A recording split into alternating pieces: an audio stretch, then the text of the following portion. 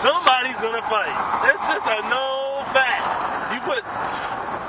You put more than 50 black people together, something's gonna happen. Cause, oh man, I don't like the way you got my shoes. What the fuck you doing with my shoes? And that's how it starts out. Over something so fucking dumb.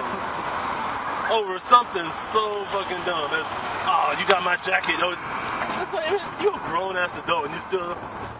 But do we cancel the block party next year? I think for just two people to get in the fight. No. I had a hard time. I looked at the YouTube of that fight. It was 2 years ago. And it was just two people, and then there was maybe 1,000 people that hit the shot. Only two people fighting. Shit. It seemed to have been reduced pretty quickly. And I think if that happened. Well, I think they're all So do we cancel the block party? Yeah. And why are we canceling it? Because I guess the press turned The other thing we were talking about is... Their job here is to make money, generate money. Think how many...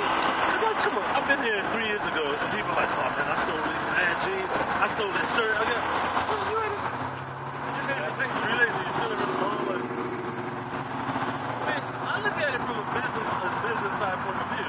They're here to make money, not here to babysit and have people hang out. If we want to hang out, NAACP or whoever needs to go to them with me. But when it was 98, when my sister, they used to do this. They used to go to Jimmy's party. Well, I agree that we're reacting too late now. Yeah, well, you can't do anything about it, but you can't be mad at the They're finally